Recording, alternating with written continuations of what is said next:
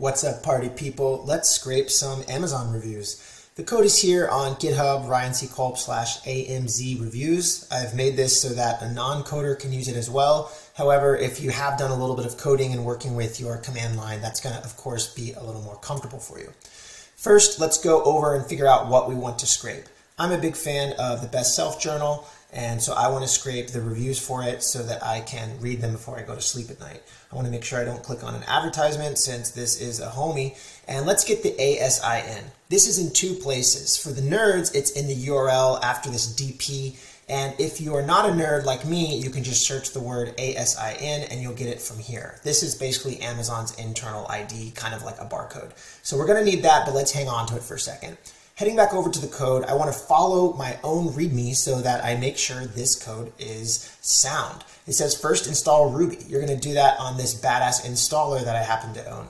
Then you're going to make sure that these Ruby gems are installed, these two. They're called Water and Headless. Water is a scraper that allows you to write Ruby code that under the hood uses the Selenium scraping technology. And Headless is sort of like an add-on for Water that allows the browser to run in the background. This is going to make your scraping faster, and it's also going to make it feel a little bit more magical. I'm on my downloads folder, and I'm going to just do gem install Water.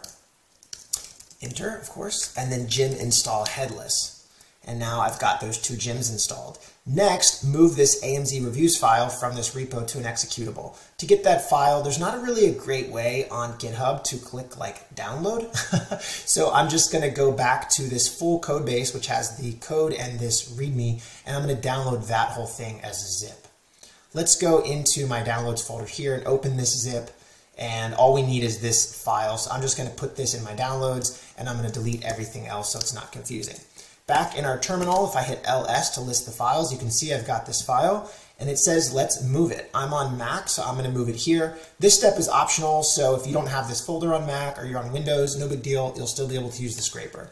Paste this in, move the file. The first argument is the file you're moving. The second argument is where you want to move it to. So all we've done is, like magic, gotten rid of that file and buried it in our computer on what is known as an executable path, and you'll see why that's pretty neat. Note that this scraper does use Firefox. You can totally use Chrome. You just need to change one little line of code right here. Let's look for the word Firefox. You're going to just write the word Chrome. But if you set up this scraper with Chrome, you might have some other things you have to install, like Chrome web drivers and keeping your web drivers in sync with your actual Chrome version. The Firefox path is just a little bit simpler. All right, using the scraper, simply one command. So we've got AMZ reviews. We're going to type in from any directory on our computer. That's because we moved the file itself to an executable path. We're going to pass in 1, 2, or 3 arguments. The first is the ASIN, and then optionally we can add a page start and page end. So let's say I only wanted to get reviews from like March 2020 to June 2021. I could click around on Amazon, figure out what those pages are, page 1, page 70, and type that in. If I don't do that, it's just going to give me all 500 pages, which is 5,000 reviews. So let's go back and get our ASIN.